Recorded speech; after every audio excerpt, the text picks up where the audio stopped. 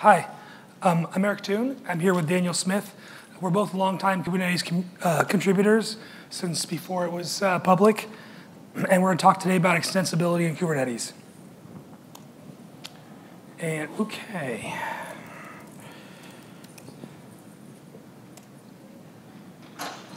So before I start talking about extensibility, let me address who I think cares about this. So cluster operators are going to want to understand the components that are deployed in their clusters, even if they're not writing extensions. And they may want to create site-specific policy. Distribution creators will want to know how to integrate with infrastructure as a service. Cloud providers especially will want to integrate with their own infrastructure as a service, maybe add new APIs that expose unique or specific features of their cloud. PaaS authors, because Kubernetes is a good platform to build platform as a service on top of, may want to add new APIs, but still be able to dive down into Kubernetes for debugging into the underlying implementation. Hardware and software vendors may want to add new APIs to Kubernetes or expose unique storage or network features. Most importantly, if you're a core contributor or any kind of Kubernetes user, you're going to benefit from stabilization to the core of the Kubernetes project. So right now we have a lot of pressure to add new features constantly, and yet our users are asking us for a more stable product, less changes, release notes are ridiculously long. So the answer there is to break that up and so have software components with different maturity levels. The core needs to become very mature, and yet we still want a rich ecosystem of extensions or plugins that can have different levels of maturity, different release cadences. I tried to come up with like a short definition of what it means to be using extensibility in Kubernetes, or what's an extension and what's not an extension, and actually couldn't come up with one that I could fit in a sentence. So let me first start by talking about what Kubernetes is and what it is not, what isn't extending Kubernetes. So Kubernetes is open source, so you always have the option of forking it, and feel free. That's hard. It's project's moving really fast. The code base is really big, and it's hard to figure out where the point is you want to extend things. There's constant refactoring going on. And finally, if a lot of Kubernetes users are using Kubernetes in a hosted environment, I think at least the top 4 clouds probably have hosted Kubernetes. I'm not sure exactly. You could argue over exactly what the ranking is, but there's a lot of hosted Kubernetes out there, and I don't think any of those people want to support a fork. So another way you can use Kubernetes is by what I call automating, which means just taking what I call the normal APIs, things that you would normally post resources to, and then using our client to automate that process once you have need to do things multiple times. We have clients in, I think, 7 different languages, so that's easy. But automation doesn't cover everything. It's not good for things, it's asynchronous, so it's not good when you need to hook into every event, make sure that you don't miss anything, block things before they happen. It can't add APIs, and it can't change the behavior of existing APIs. So when you need to be synchronous, when you need to add APIs or change them or add new features, then you need an extension. Now Kubernetes, I think maybe somebody went to Chen's keynote this morning, she mentioned there are like 12 different extension points in Kubernetes. Guess what? I'm going to exhaustively list those for you with the help of Daniel. In fact, there's so many ways to extend that it can be a bit overwhelming. So part of this talk is going to give you a guide of maybe which ones you want, how to combine them, and how to think about our roadmap, whether you should sort of trust this morass of extension possibilities. Hopefully you'll come out believing that there's at least some you want to use. So I like to say that Kubernetes is really 2 separate things to me. It's an abstraction over infrastructure, and it's also a framework for declarative APIs and distributed control. And those are actually pretty separate. Like a lot of people are coming to me and saying, hey, I want to use Kubernetes style APIs, but I actually don't need pods and services and nodes. So I think in the year or 2, we're going to start to see more of that. That's not what this talk is about. So we've got a dozen extension mechanisms. And for me, it's useful to categorize them into two rough groups. One is what I call infrastructure extension mechanisms, which matches my first definition. And the second one is API extension mechanisms. Daniel and I are going to divide this up. I'll talk about infrastructure extensions, and then Daniel will dive into the API. So it's December for me. I'm getting excited. I'm thinking about skiing. Maybe some of you are pretty excited too, so then you know what this is. I didn't hear woots from everyone, so maybe I should explain this for a second. These are like the difficulty codes you get when you go skiing to tell you how hard a run is. A green circle means beginners can go there. Double black diamond is the hardest, and sort of in this order. And so I tried to translate this to Kubernetes. Green meant like, I have high confidence that you can find examples, documentation. You have to write a small amount of code. You get a good choice of languages, and you're unlikely to bork your cluster by trying to write one of these extensions, or if you do, you'll be able to understand what's going on. It doesn't affect everything in the cluster, it only affects what you're extending. And the project is likely to extend it. To support this extension mechanism going forward. We're not planning to deprecate it or anything like that. So the negation of all those would be like a double black diamond. So we're gonna see all these ones as we go. Some of these runs are going to get groomed, over the next year, so they'll get easier. But for now, this is the current state. So let me go on infrastructure extensibility. If you guys are the type of person who likes to actually get way more data while I'm talking and ignore me, then there's a URL up there for some docs that actually just merged. They give a lot more detail about all the extension mechanisms in the Kubernetes.io docs. And I see people taking pictures. That's fine. Please tweet whatever. I promise that we'll upload the current PDFs afterwards. So you can, if that's what you're doing, you can relax your cameras. So I'll start with storage extensions. So storage extensions allow you to add new kinds of volumes to your pods, things that get mounted as a POSIX file system. This is not intended to handle API-based storage like bucket storage. It's meant to handle things that have a Unix file API. So there's actually two different mechanisms. Flex volumes came first. These are super easy to write. I think I saw someone write a volume plugin. And a plugin, by the way, means a binary that gets called out by the kubelet or another component of the Kubernetes system. Someone wrote one in Bash with 100 lines, including a really long copyright header. So I thought it was pretty amazing. The plan for that, I just talked to Saad Ali, who's one of the leads in SIG storage, and he said expect flex volume support to stick around indefinitely, but we're not going to make it better. But to me, it's super easy, so I think that's great. This new thing that just came out in 1.9 is called Container Storage Interface. It's really open. Docker, Mesos, and Kubernetes all support this type of plugin, and it's easier to upgrade and deploy on top of Kubernetes. Instead of having to go into your node file system and upgrade a bash script, you can actually deploy the CSI plugins as a daemon set, which I think is really cool. I'd expect this one to stick around and grow. It's alpha in 1.9. It's going to get better in the next year. Infrastructure, let's see, cloud container managers.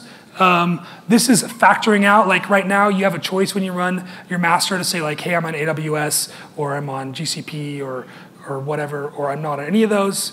We're gonna move that code out, so it's actually gonna be a separate binary. And that almost got in 1.9, but it looks like it's gonna be alpha in 1.10, and I would expect to see a lot of changes there in 2018.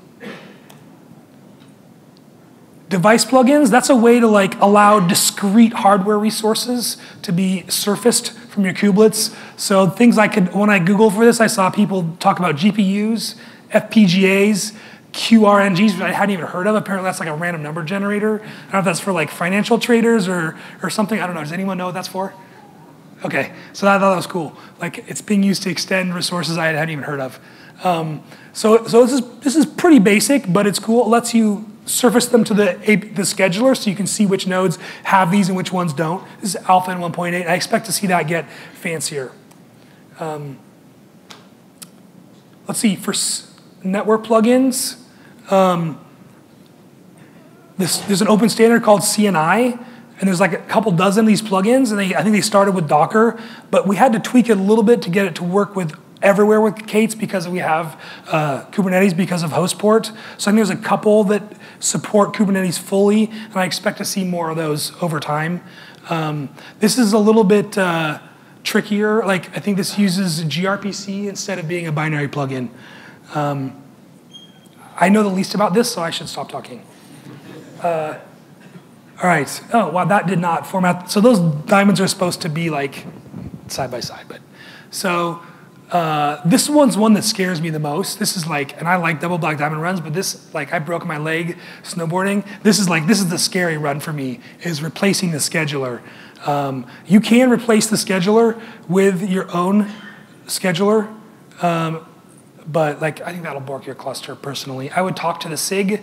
They're doing a lot of refactoring. I would think twice before doing that. The easiest thing, although it didn't render right on the slides, this one's called Scheduler Extender, is actually the easiest one to do. You can add your own prioritization. So if you're like, oh yeah, those machines on like rack 23, I really want to use those because I can't wait for them to burn up. You can like put in a plugin model that says always prefer to put this stuff on those machines, if it fits. And let's see, secrets. 1.9, like the secrets that are stored in etcd are now encrypted at rest. So there's like a data encryption key and a key encryption key. And like right now, I think the key encryption key is like on the in a file. But the plan is for 1.10, you'll be able to actually put that key encryption key in like a KMS, like Vault, and that'll be an extension where it can like call out to your KMS. And so that'll make people happier. That's been asked for a long time. And I talked to one of the leads on that and said maybe by end of 2018 there'll be some GA on that encryption at rest support. All right, so those are all the infrastructure extension mechanisms I want you to know about. And I'm gonna hand off to Daniel, who's gonna talk about. So let's talk about API. Does it work better if I hold here? Let's talk about API extensibility. So I broke down a little, okay, you can sort of see it. I broke down a little spectrum of some various API level integration extension points, going from easiest to hardest. We have CRDs. How many of you know what a CRD is? Okay, great, most of you. Next we have a CRD and you can put a schema in there. Or we have a CRD plus a schema plus a validation webhook. That's getting a little bit more difficult. And then finally, if you really want a challenge, you can use an aggregated API server. All of these are mechanisms for adding your own API object into the system. So let's talk a little bit about those in more detail. In 2018, I expect CRDs to go to GA. Along the way, I expect us to improve completeness. We already have a schema. We're going to make it easy to make validation webhooks. We're going to make it easy to set permissions. Yeah, so it should integrate with RBAC, and the author of the CRD should be able to tell what permissions, what roles does it make sense to operate on the CRD. We shouldn't force the cluster administrator to understand that. And I expect to improve aspects of the API-wide consistency.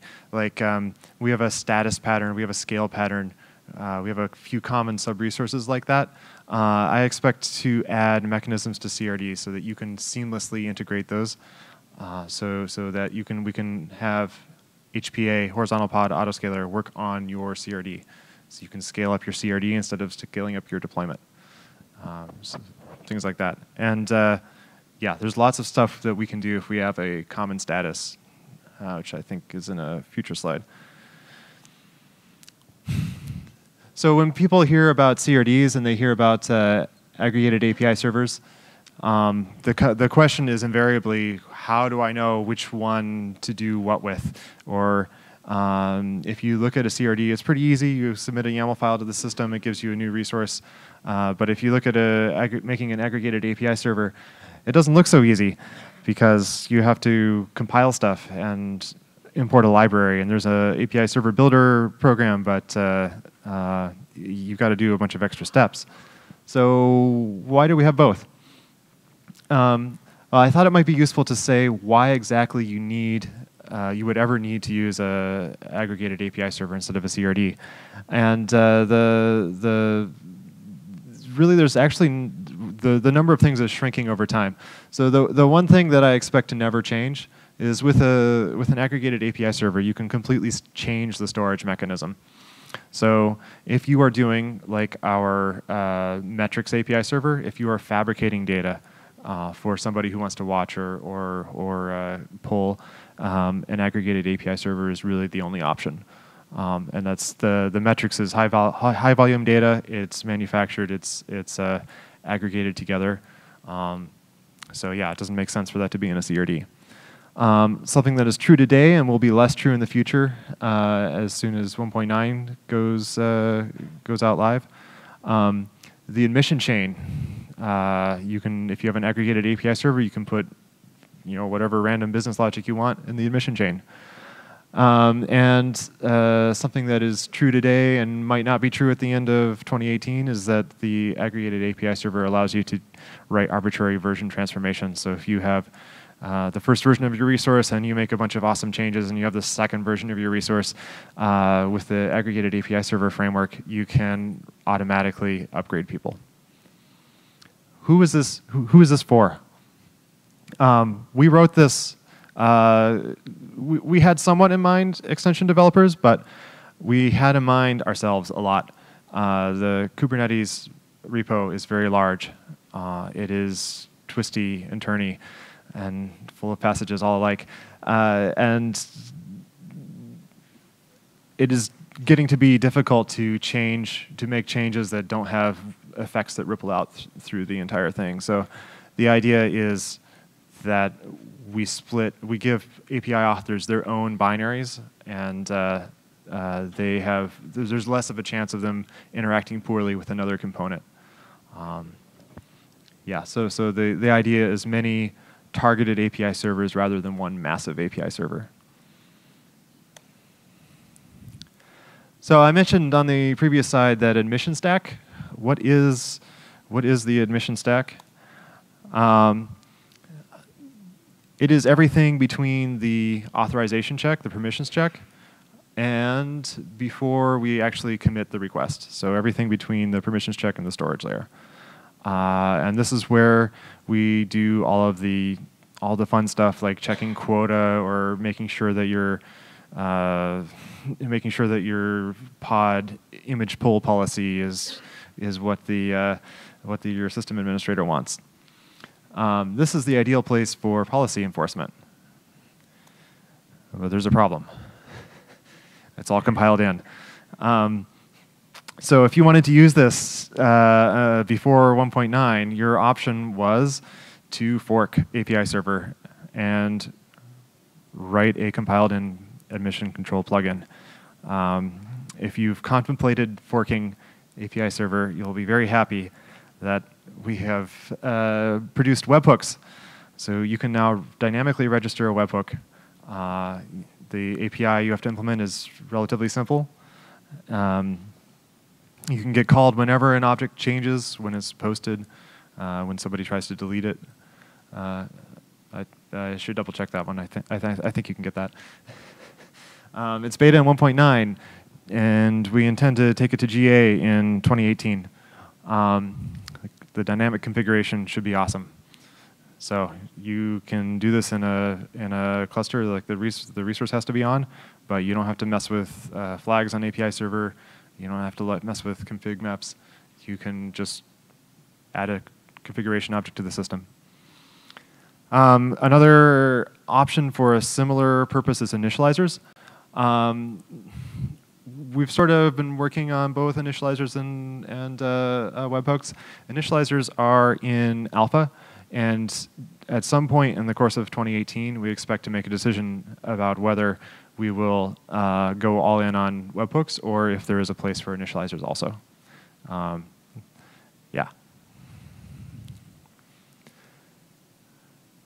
Yeah, so what else are we going to do in 2018? I expect to be in the business of moving flags into config files for Kube API server. And Ideally, I also expect to move config files into APIs where it's appropriate. I don't like the fact that to change things about API server, you have to twiddle with the flags and restart it right now. I think that's very inconvenient for cluster operators. So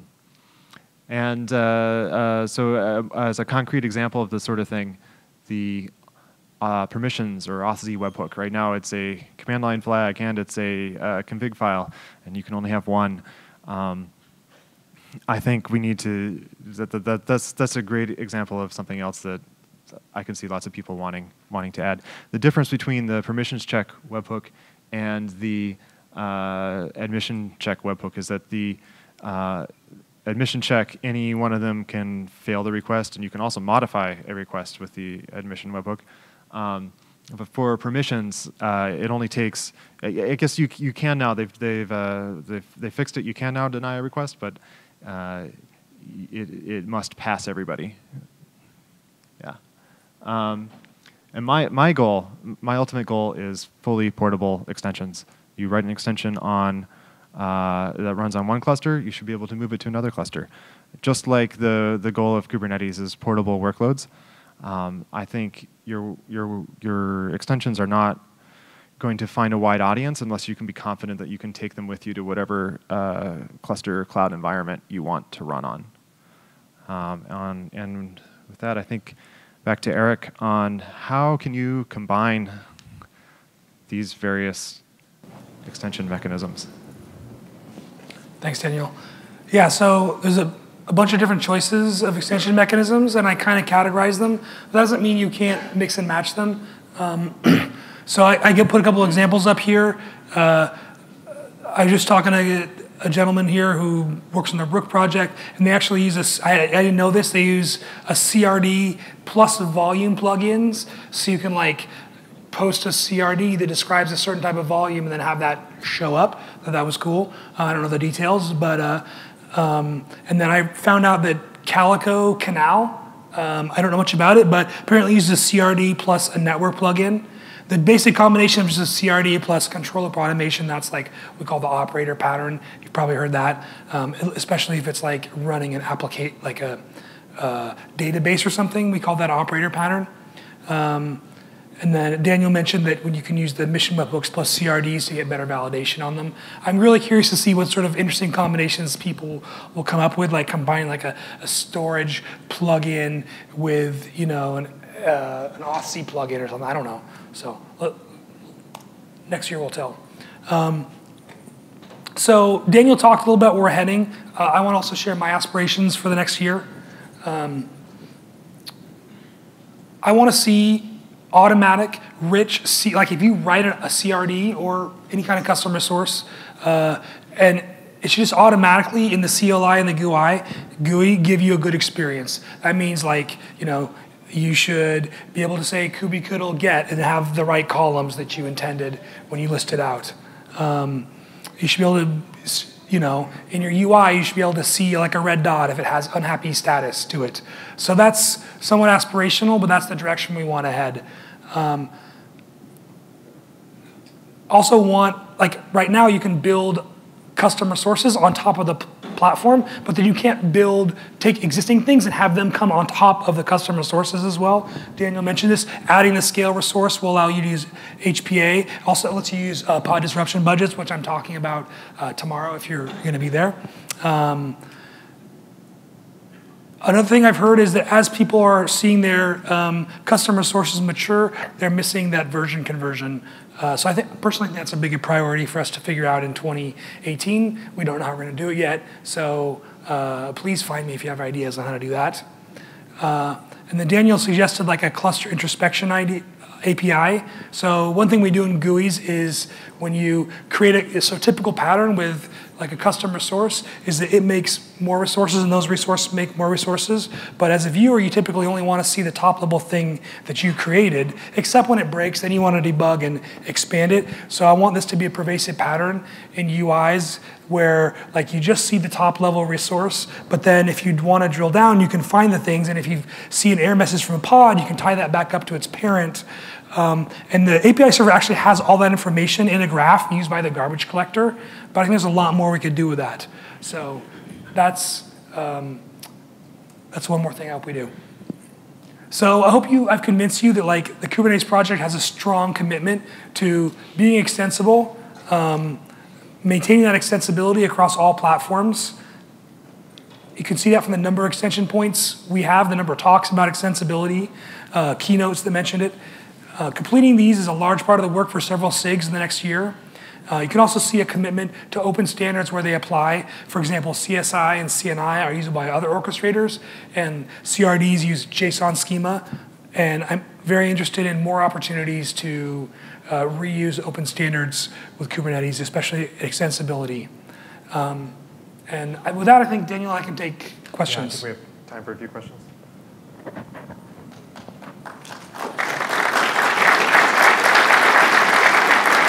Is there a walk the...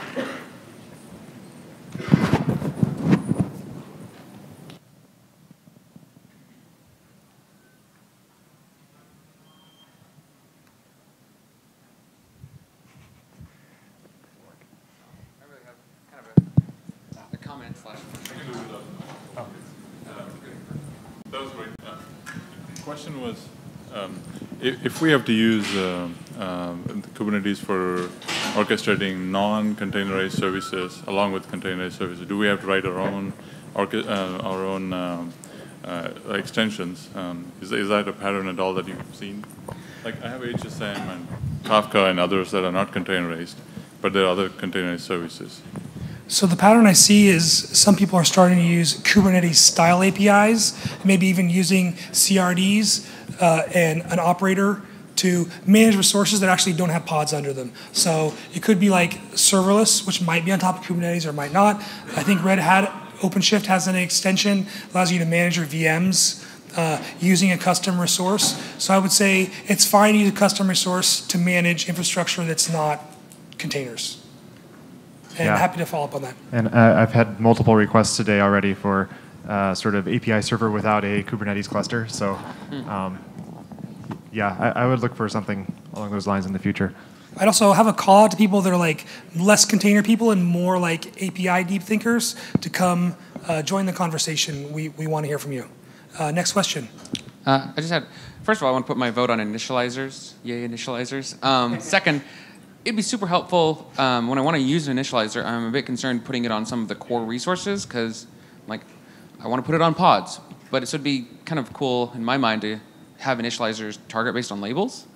So it's like, oh yeah, this is an initializer for pods like this, and then don't stick it on the rest. I don't care because right now you have to process every single one, or they won't get initialized. So I have two thoughts on that. One is we're a little scared if you put them on pods too.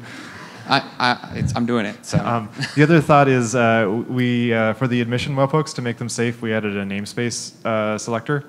So that it's possible to have namespaces in which the plugin doesn't apply. So when's that? Where's that at? In that's the configuration object. Yeah. Is it available in 1.8 though? 1.9. Okay. All right. So we want you to try webhooks in 1.9 and then come back to us in like a quarter and say how that went. Can you modify objects in webhooks? I thought it was just. You can in 1.9. Okay. All right. Yeah. Give it a try. Okay.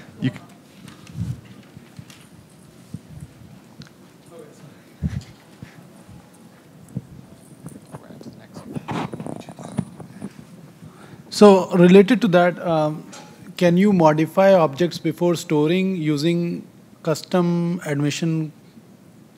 Yeah, the admission webhooks come in two flavors. There's a validating and a mutating one. And the mutating one runs on both posts and puts. So both creates and updates, and you can make modifications to the object. Okay, and you can install new admissions without restarting the API server? That's correct. There's Okay. a dynamic configuration API. Awesome. So can I ask a few more questions? Go for it.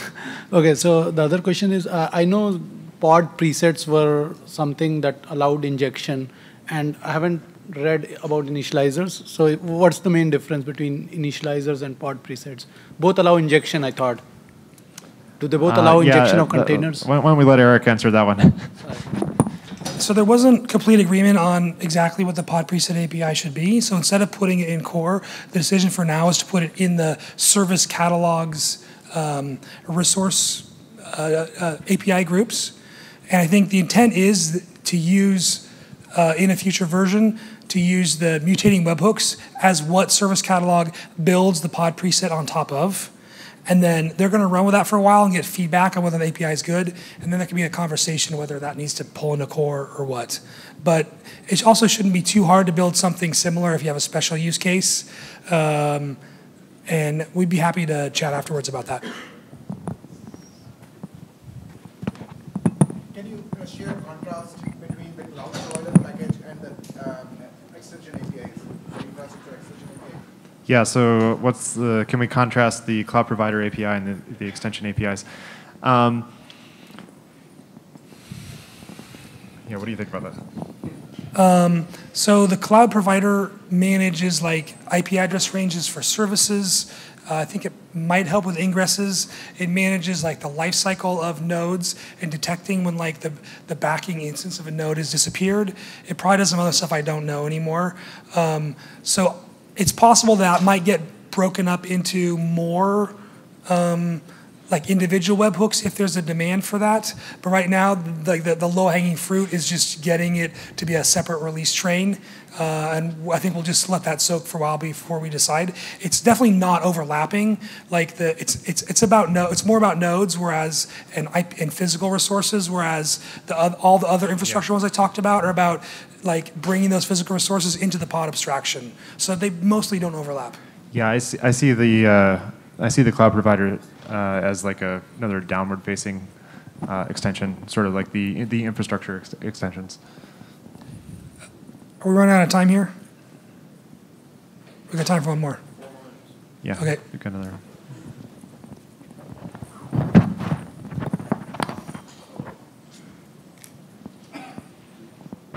You had a bullet point about how you don't want people to replace schedulers, and I just want to understand where you're coming from, or trying to understand what you've run into, what issues you run into, based on your experience. So those are my personal opinions, and that run looks scary to me. Maybe you're like an extra skier, you've already been down it, it's not that bad. But I do think that there's, I think with dual schedulers, it will, if you go too far down the dual scheduler path, it'll limit the ability in the future for us to add better like resource sharing primitives that we would like to add like a year from now. So I think at some point that might get broken, but maybe it solves your immediate need. We have Bobby from the scheduler team right here. Oh, let's let Bobby talk then, sorry. No, I actually share everything that Eric said. So as we're going forward, it seems harder and harder to support other schedulers, especially competing schedulers, which is sometimes the case in some of the clusters. So people run multiple schedulers at the same time. But as a scheduler is advancing and adding more features, it becomes harder and harder to keep that promise that we are completely scheduler agnostic, feel free to replace our scheduler. That was sort of like the promise initially, but it becomes harder and harder. So basically, nobody prevents you from replacing the scheduler, but we are sort of like giving you a heads up. I don't want to use warning, but giving you a heads up that it may become harder and harder, and maintaining a custom scheduler which completely replaces the scheduler may become very hard. So what we encourage people is to keep running the default scheduler. Default scheduler is very configurable. You can pretty much disable everything that it does, almost. And by everything, I mean all the predicates and priorities that it supports. And it's pluggable currently. We are also improving the pluggability of the architecture and the performance of extensions. So hopefully it should be enough for almost everybody. Yeah, I might summarize it as like a Go package might export an interface, and they're committing to like not adding new functions or changing the signatures of that interface. And like webhooks, when that becomes GA, like we're committed to not changing that, and we already don't think we're going to change it a lot. The scheduler does not have a well-defined interface. It has 100 responsibilities, and we might add 50 more in the next year. So you'll be running to keep up. Is that, yeah? Yeah, this is basically the same reasons why we prefer you to just use etcd as the backing storage, and we didn't want a bunch of different storage backends. I mean, people also replace kubelet, which is to me even crazier than replacing the scheduler. But like, I mean, you know, if you've got a big enough team, then go for it. You know. The Kubernetes is the Thusis ship. Let's stop there, and Daniel and I'll be sure to hang out in the hallway afterwards. Thanks, everyone.